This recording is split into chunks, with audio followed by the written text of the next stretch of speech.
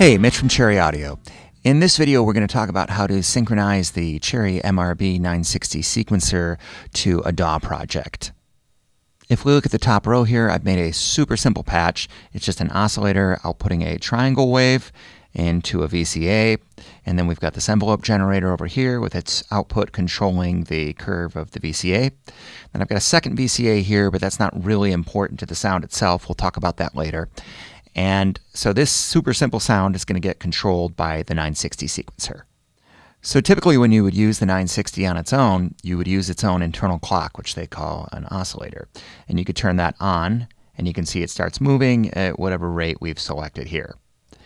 But this clock is not externally synchronizable. So what we're going to do instead is we're going to externally clock it. So we're going to leave the onboard clock / oscillator turned off. And we're going to use this sync divider clock output as the external clock. And the way we're going to do that is by using the sync out in the transport section of the I/O panel. This outputs a sync signal, which is a 96 pulse per quarter note signal, which gets routed to the sync in here. And the sync divider divides this up into musically useful values, in this case an eighth note, and you can see that it's flashing at an eighth note at 120 beats per minute, which is our project tempo. The next thing we want to do is patch a cable from the transport play output to the sync divider reset in. And the reason for this is because the sync signal doesn't know where the downbeat is.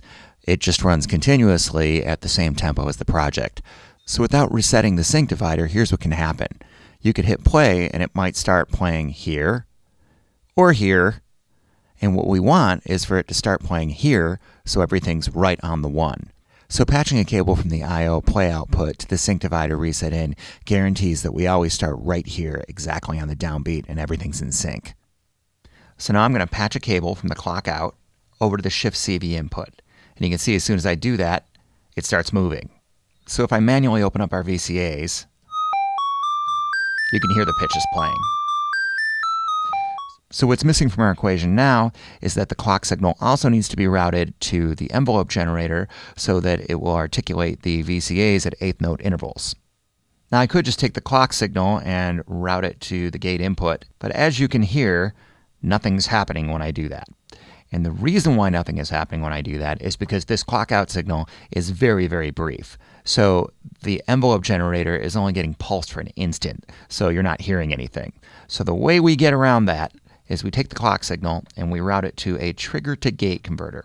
And the trigger to gate converter has the ability to take very, very short signals and extend them to whatever we set them with the gate length knob here. So now if I open up the VCA, which is acting as our master gate here, now the eighth notes are gating the envelope generator, and I can adjust the gate length here, but really we probably want to just adjust our times with the envelope generator itself. So now if I hit play on my DAW, it plays in time. And you might have also noticed that it resets to 1 as soon as I hit play. And let me show you how I did that.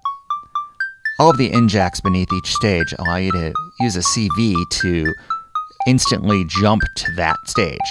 So what I've done is I've taken the play output, which outputs a pulse when I hit play in the DAW, and I've routed that to step 8. Now, why did I route it to step 8 if I wanted to start at step 1? You'd think you'd want to route the play trigger to reset to step 1, but when you hit play, it would actually start on step 2. Why is that? Because our clock output over here is telling it to jump to the next stage on every eighth note. So if I have the I/O panel transport play output routed to step 1, we are jumping to step 1 and telling it to jump to the next step at the exact same time. So what happens is it instantly jumps to step 2 when I hit play. What we want to do is route it to step 8, because that way when I hit play, the play trigger tells it to jump to step 8 immediately, and it jumps to the next step immediately, which is step 1. So when I hit play, step 1. Now of course the other thing we want to be able to do is hit a MIDI key and have the sequence be heard, and then let go of the MIDI key and have the sequence stop. Now my examples before, I was just opening up this VCA and it just played indefinitely. And that's not so great because you want to be able to press a key on the keyboard and have it play and let go of the key and have it stop playing. And that way you can record MIDI notes in your DAW and everyone's happy. So how do we do that? That's what this second VCA over here is being used for. It acts as a sort of master on-off switch for the whole mess. I'm taking the output of the VCA over here going directly into the input over here, output from the second VCA into the master out. And the control input is coming from the gate output and CV sources. So if I press a key, it's opening up this VCA, and if I let go, it's closing it. Here I'm hitting a key, I'm letting go of a key. Now all the while the sequencer is running, you're just not hearing it. But the beauty of it is the sequencer is running in time with our project, and if I hit play, it's always going to jump to step 1 and be in time.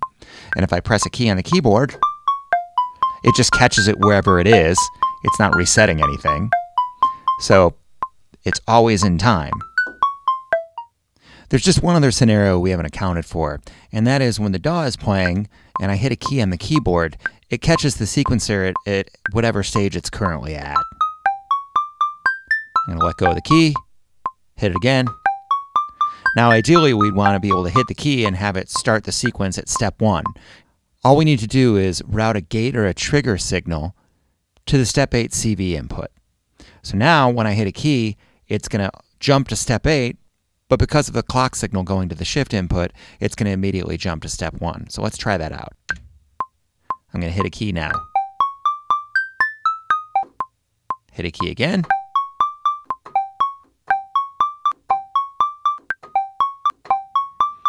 And it works great. Technically, it might be off for an instant, but it happens so fast that you would never know, and it works perfectly in practice. Now, in addition to the sequencer pitch CV, I've also patched the I/O panel pitch CV into the oscillator, and that way we can control the oscillator with the sequencer, and we can transpose it using the keyboard. Now, as an aside, there are certainly ways to set up the patch so that the sequencer will stop running when you press stop on your DAW or when you let go of keys, but it really won't hurt anything to run it this way. You're definitely not going to shorten the life of the light bulbs. And as long as you know that it's resetting and playing in time when you start your DAW, then you can let it run all the time.